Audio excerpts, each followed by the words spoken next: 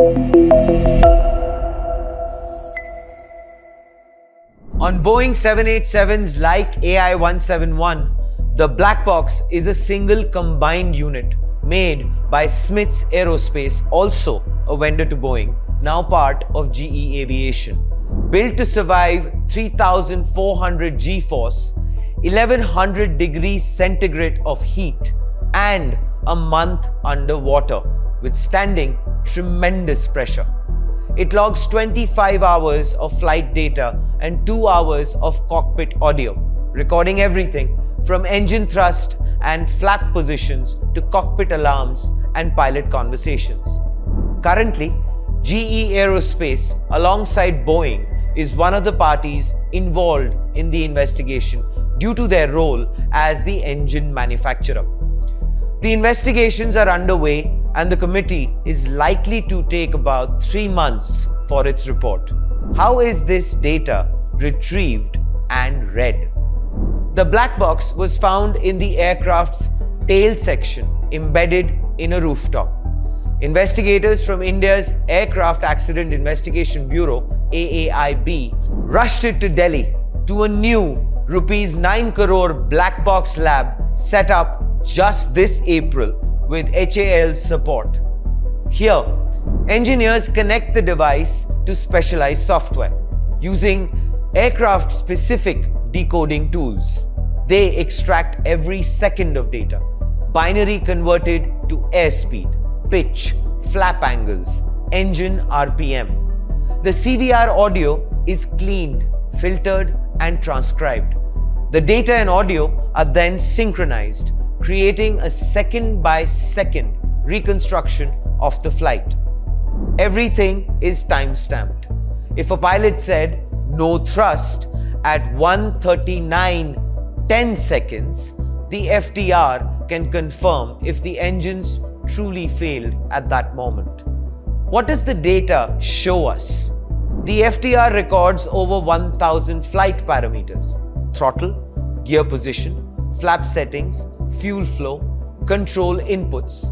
The CVR captures every sound, alerts, switches, breathing, and even cockpit silence, which sometimes speaks volumes. Together, they form the backbone of the investigation. For example, in the Air France 447 crash, the FTR showed pilots pulling the nose up repeatedly during a stall. In the German Wings 9525 case, the CVR revealed the co-pilot locked the captain out of the cockpit. For AI-171, investigators are checking: did both engines lose power? Were the flaps in takeoff position? Was the landing gear ever retracted? And was there a procedural or system failure? How AI is helping modern crash investigations also rely on AI and machine learning. Anomaly detection models trained on millions of flight hours can flag unusual patterns. Let's say a semitic engine behavior during climb. NLP tools can analyze cockpit transcripts for high-stress phrases or procedural violations. Advanced software can reconstruct 3D simulations of the crash using flight data, radar, and even CCTV footage, like in the UIA 752 missile shoot-down case. But these tools don't replace humans. Investigators still review everything manually. AI can assist, but humans decide. This is also the first big test for India's own crash lab. For decades, India has had to send black boxes abroad. But now, with HAL support, the AAIB is handling analysis in-house, supported by technical teams from Boeing, the US NTSB, and the UK AAIB. If needed, components might still be sent to global labs. But for the first time, India has a seat at the high table of aviation forensics. What happens next? What is the investigation going to throw up? we are going to build a timeline. From the moment engines spooled up to the Mayday call, to the last data point before impact.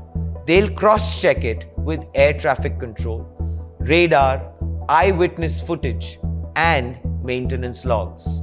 In weeks, a preliminary report may outline the basics, but the full investigation, including possible design, training, or procedural flaws, could take 12 to 18 months. If it's a fault unique to this aircraft, the rest of the Dreamliner fleet will continue. But if the issue is systemic, it could ground planes globally. As we saw with the 737 MAX. In aviation, we don't guess, we gather evidence. And now, the black box is speaking. Will it reveal engine failure, human error, or something bigger? We don't know yet.